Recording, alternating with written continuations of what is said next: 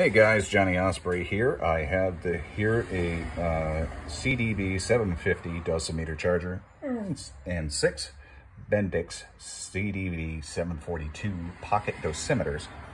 I've already put a battery in this. We're going to test to see if at least one of these has a working fiber inside.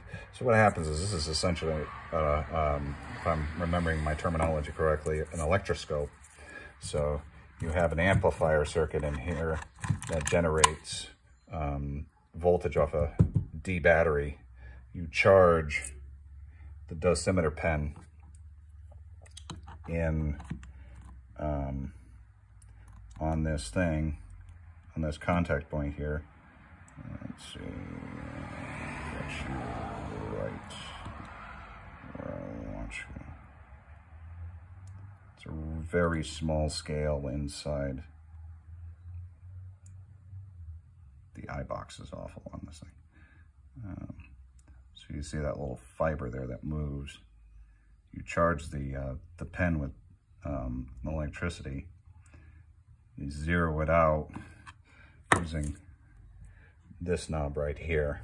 So you get it to start off at 0 for the day. You clip it to your pocket, you walk around, and ionizing radiation will cause that fiber to move up the scale. At the end of the day, you take the dosimeter out, you press it lightly on there to reactivate the light inside and read the dose that you've gotten. Enter it in their logbook and go about your day.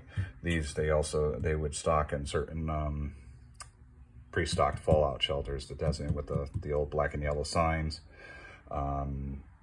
So if somebody, the main purpose is if you're going to go outside to do something, you clip this to your pocket, you go out, you do what you have to do, you come back, you read it, you say, okay, I got X number of Roentgens for a dose, put it in the logbook, and then somebody else would go, so that way try to avoid anybody getting too much radiation on trips outside or having to do any kind of essential work outside. So that's that. I'm glad to see that at least in one of these the fiber is working. I'm going to check the other ones off camera. Got this recently as a surprise gift from my uncle, who found them stashed away somewhere. They were going to get thrown away, and that's just a silly thing to do.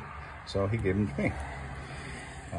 So that's the CDV-750 and the CDV-742 pocket dosimetry system.